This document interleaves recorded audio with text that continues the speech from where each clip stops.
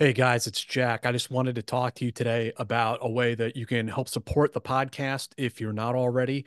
We would really appreciate it if you guys went and reviewed us on Apple or Spotify. Those reviews really help people find the podcast and help it get recognized. And, if you've been enjoying the show, we really appreciate your support.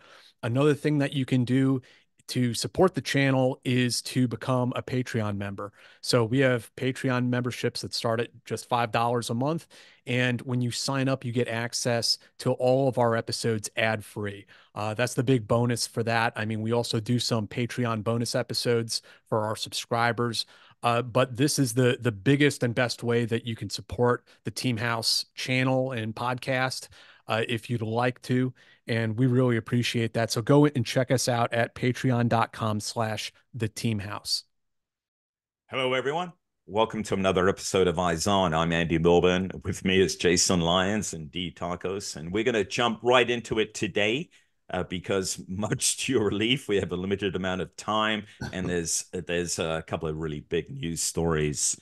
D, what do you want us to start off on here? The Moscow shooting. Yeah, I mean Some I that's got the some so I got some fresh gouge on that. You want to hear it? That's please, really yeah, because that's yeah. dominating. Okay, so.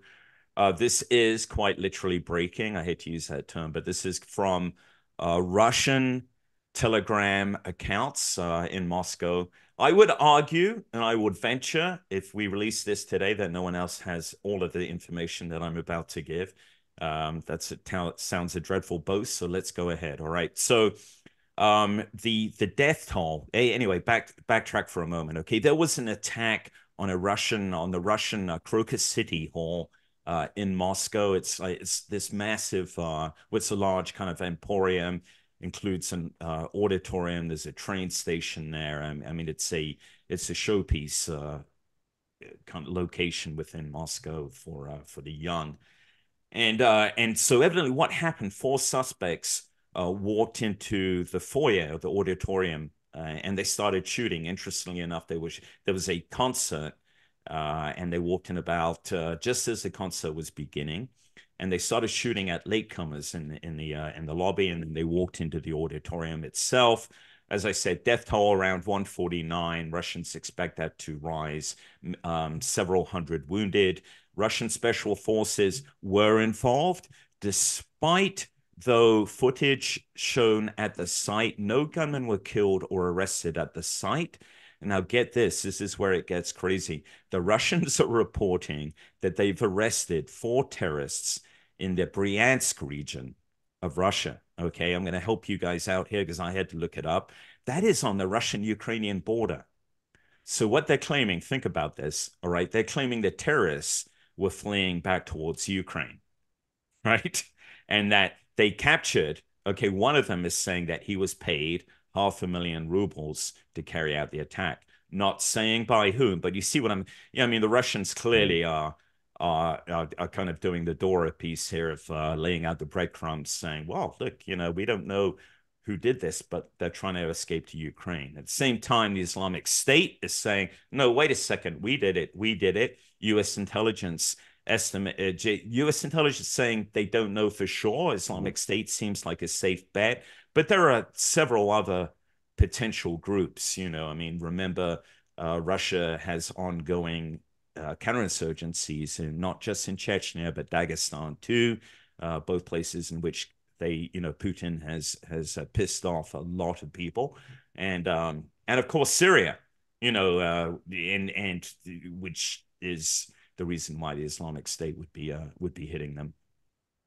So I will pause there for a moment in case you have any questions. Oh, hey, the last thing is the Russians just announced that this is on Telegram, um, and it's a Russian Telegram channel. I should be more specific. It's a Russian-backed Telegram channel, and they're claiming that it was the Russian Volunteer Corps.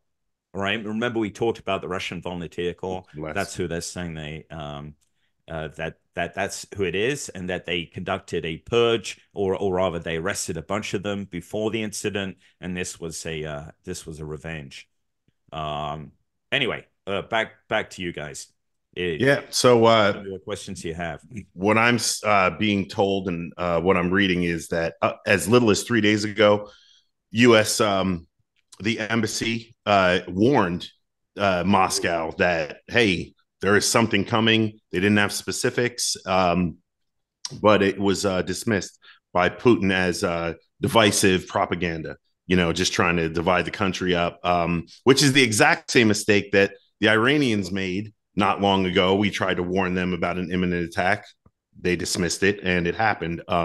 So Yeah. I think that's a part of at least the intel community that the most citizens don't know about, that we do, despite our differences with Russia and Iran. We do share intelligence with them on that level. As if there's an imminent attack coming, because despite what some people think, while we disagree and we have issue with the Russian and Iranian governments, we don't hate their people. So we don't want to see innocents killed. So, well, It's some a people do. it's a policy of reciprocity. Reciprocity. Yeah, too, right? um, It's like, okay, so even if you guys don't agree to this, we're going to do this, which leaves the door open for collaboration going ahead Absolutely, on absolutely, terrorists. and And that's a great point. Hey, Jason, I just want to say what Putin actually said when he was warned on March the 19th. All this resembles outright blackmail and an intention to intimidate and destabilize our society. just That's from the US warning. I yeah, mean, once again, how what more example do you need? I'm curious But to see how that gets walked back. That statement now that it's Well, happened. Putin was just talking. He just like addressed Russia like probably 30, 40 minutes ago. That was oh, like he has made an official statement. Okay. Okay. yeah, Um, yeah, Medvedev, who's the deputy head of their equivalent of the Russian Security Council, has is already blaming Ukraine. I mean, him specifically. So it isn't just on Telegram. He says if it is established that these terrorists are connected with the Kiev regime, and he goes on to issue dire threats. I mean, how much more dire can it get than you've already invaded their country, right. basically? Yeah. So like the But Medvedev but they're thing, getting ready. They're getting ready to put the blame on Kiev's doorstep, because it certainly serves Russians better to do so than to blame the Islamic yeah. State and bring up their whole sorry venture in Syria.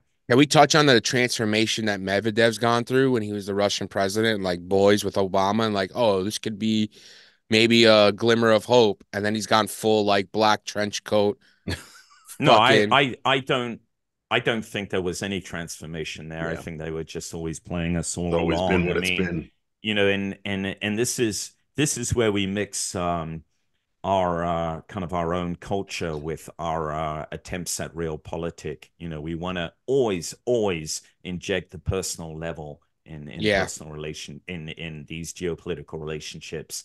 And these are, whether you're a head of state, uh, I mean, regardless of where you're a head of state, your country, your national interests come first. But we in the U.S., we recognize that in ourselves, but we demand kind of friendship and loyalty from foreign state heads of state, which of course doesn't make sense, and especially when we're talking about adversaries. So you get things like, George Bush saying about Putin, he seems like a man I can deal with. yeah, I yeah, looked into his Yeah. eyes, and then all the crap that other presidents have talked about, both Mhm. Putin and members of Russia, of the Kremlin. I mean, it's absurd. No, these guys are all very. I mean, they're former Soviets, and if they're not, and they're steeped in that culture, and we Mhm. never understood that culture anyway. Yeah. But we kind of understood it during the Cold War, and what kept us on the good side is we never got sucked in, even at the end, to, oh, hey, listen, Khrushchev's being nice to us today, so let's start making concessions. Yeah. Yeah. It's Yeah. our own mirror imaging, and it's our own weakness. Geopolitics is a hard game, and very few U.S. statesmen realize that. Kissinger, like him or hate him, did understand Yeah. that. Absolutely. Anything so all that on Moscow. So watch this space, guys. Very interesting, and we will continue to track what's being said in Russia on this. What was interesting was like, especially right after the attack, probably like an hour or two after attack, they had that picture of that white van with old Ukrainian plates on it. Yeah. And it's like, hey guys, if Ukraine really did this, bit obvious. Yeah. what are we doing? Like, are they really doing that? Like, let's be serious here. Like, let's who's put running this?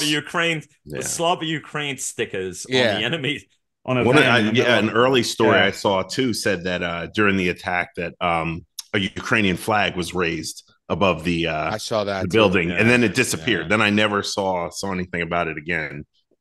So I mean, They also said they were wearing fake beards. Like, guys, what are we doing? Like, yeah, can't we just find out who did Yeah. this? And and like, I But mean, you know how the it is. Russians won't be Hey, honest anyway. So yeah, but I mean, you know how these things are. I mean, remember the most recently, 7 October, and then you remember the attacks in Paris in 2015, and the initial reports are always lowball, unfortunately, on the extent of the casualties and how bad the event was. So I think, sadly, we're going to see that the casualty numbers rise because reading behind the lines, Russian special forces did not get there on time, and so yes, I don't think this is going to be a story that covers the Russian security services in glory.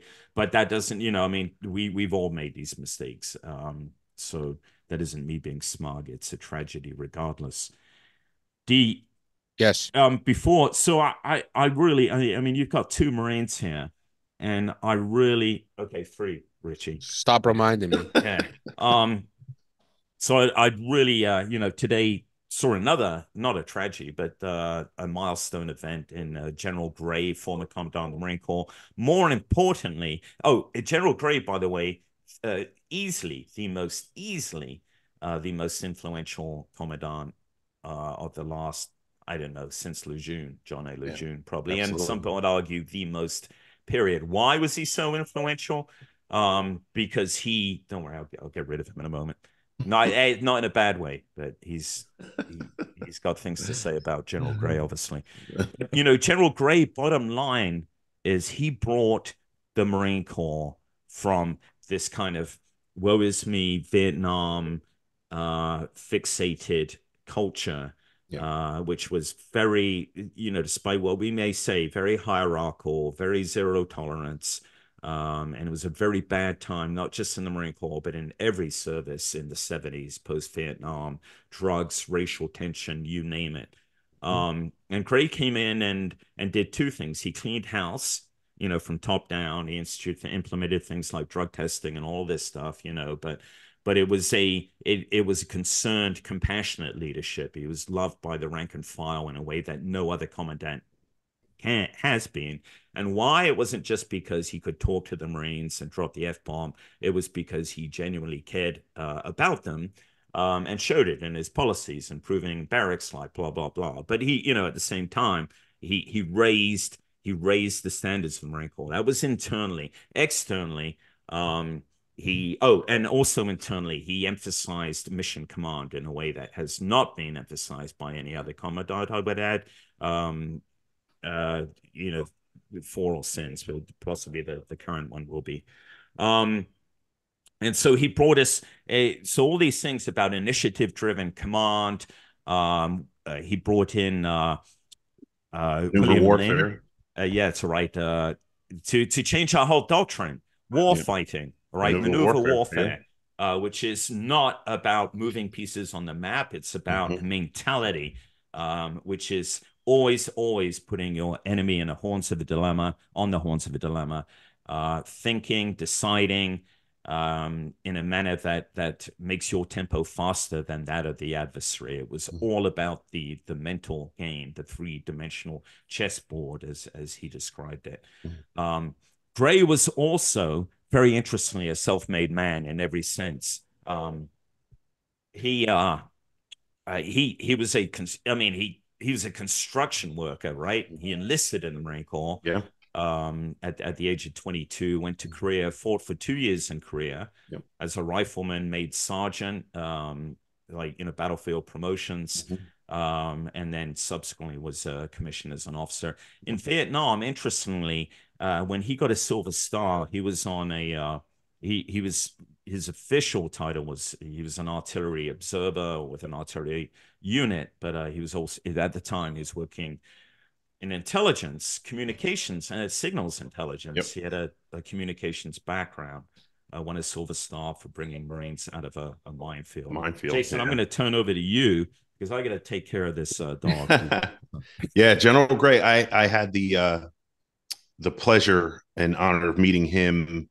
It was long after his retirement. I was at an event and he was there, and we got to talking a little bit and mentioned where I was from in New Jersey, and he grew up right next door at in Point Pleasant, New Jersey. Originally from Rahway, New Jersey, and his family moved to Point Pleasant, and he played football. I think he played 3 sports: football, baseball, and basketball, I believe. And great athlete, really, really easy to talk to. And, like Andy said, he was a Marine, especially enlisted.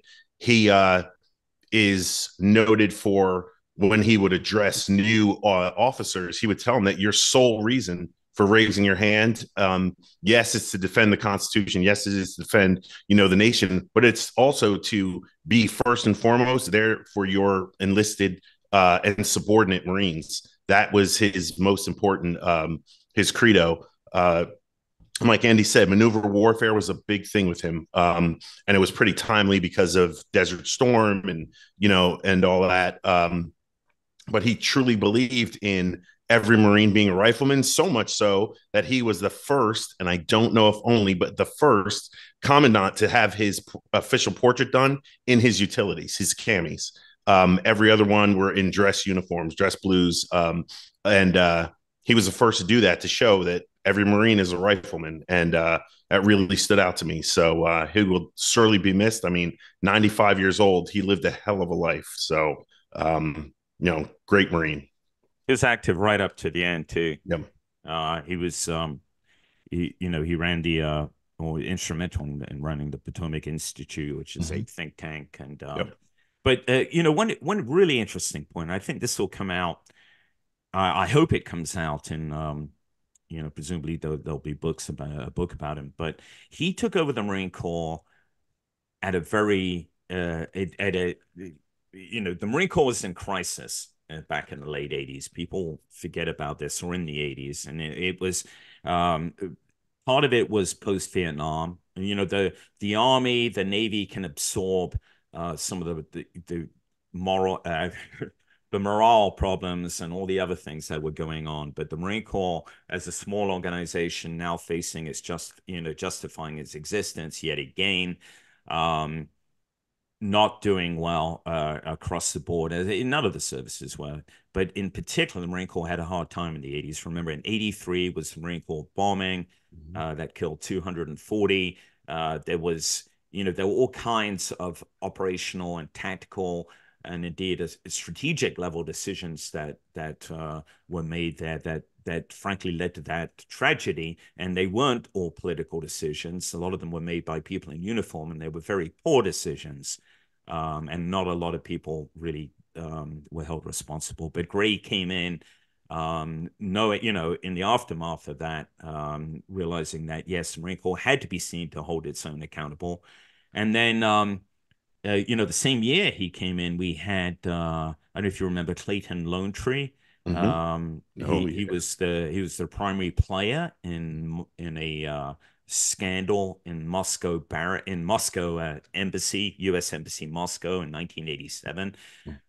He and one of his cohorts, I think 2 of his cohorts, definitely another one went to jail, sold secrets. They were caught in a Russian honeypot trap, and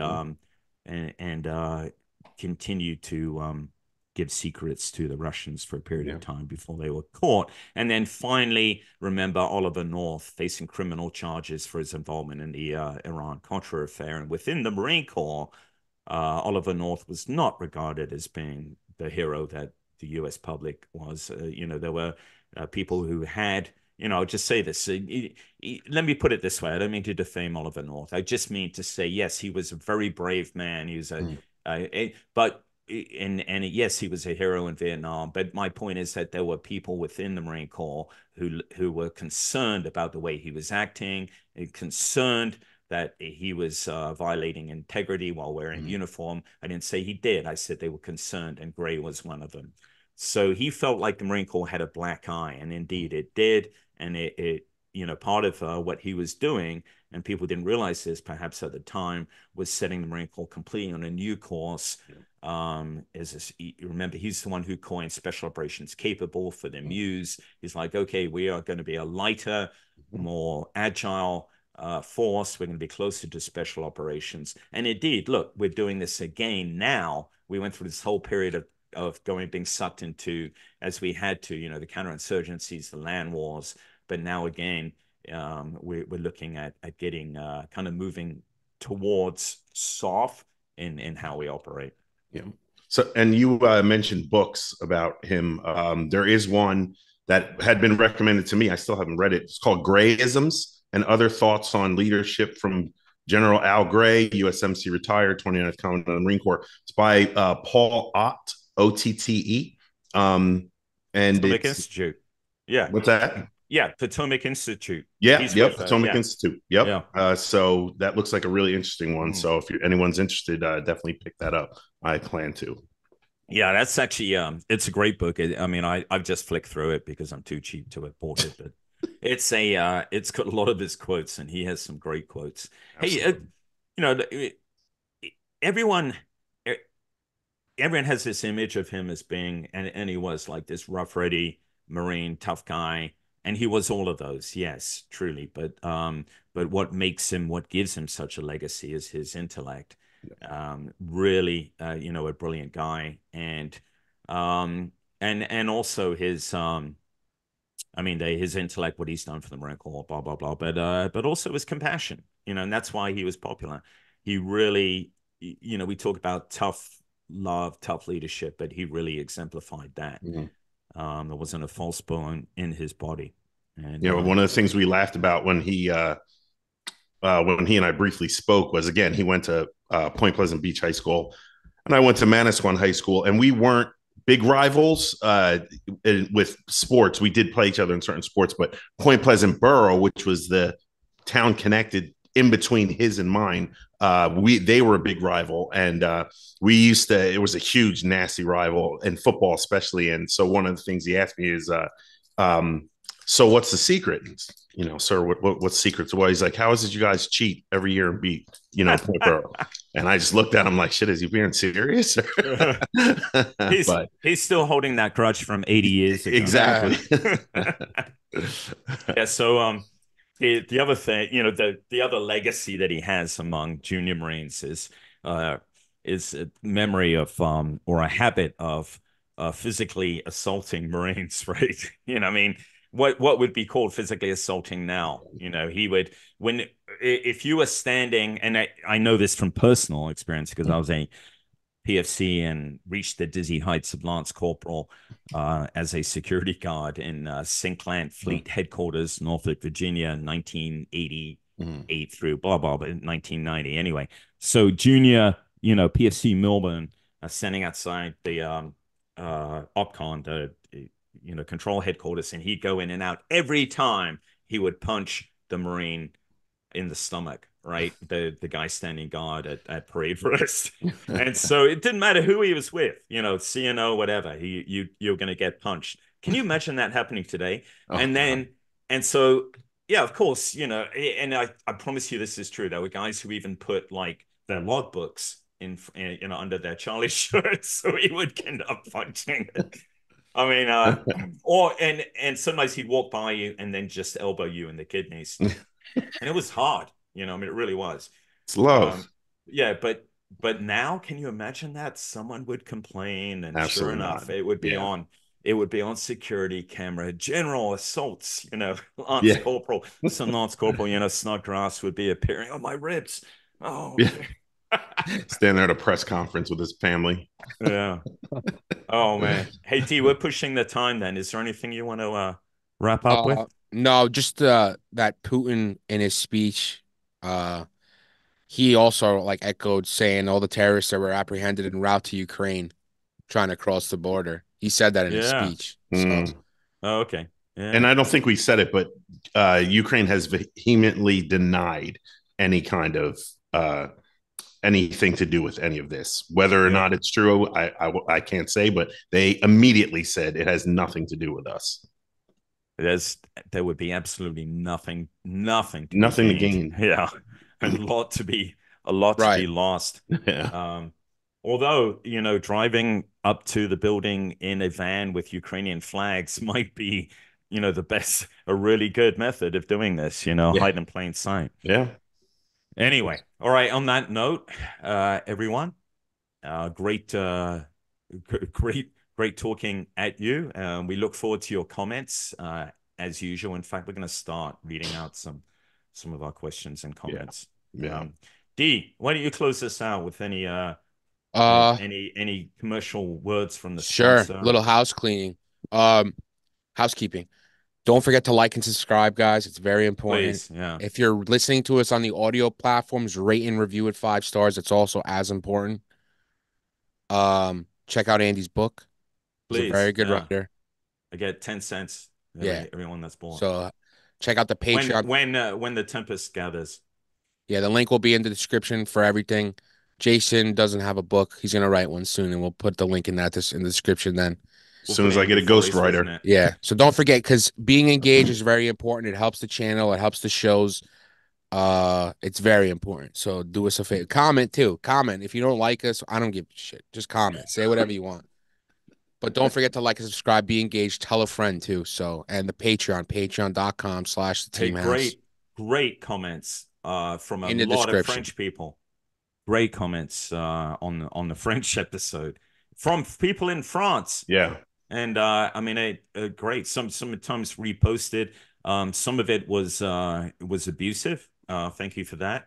Um, someone said, how come you don't know that the National Front is not called the National? I'm sorry, I am not. Oh yeah, and then I I'm didn't know not. that. He missed Yeah, their last meeting. I'm not as steeped in French politics, and there is a reason for that. We Yeah. try And and narrow sorry, I our know attention you guys don't have a State of the to Union. superpowers, Yeah. and anyway.